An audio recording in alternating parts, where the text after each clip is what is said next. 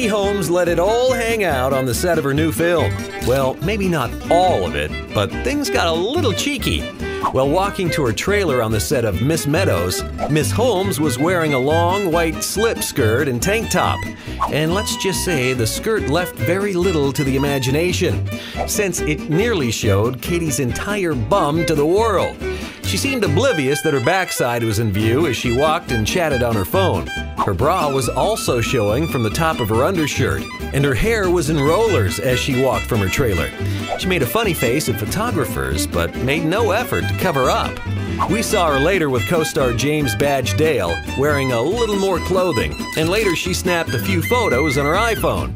Katie's been filming the comedy in Cleveland for the past few weeks.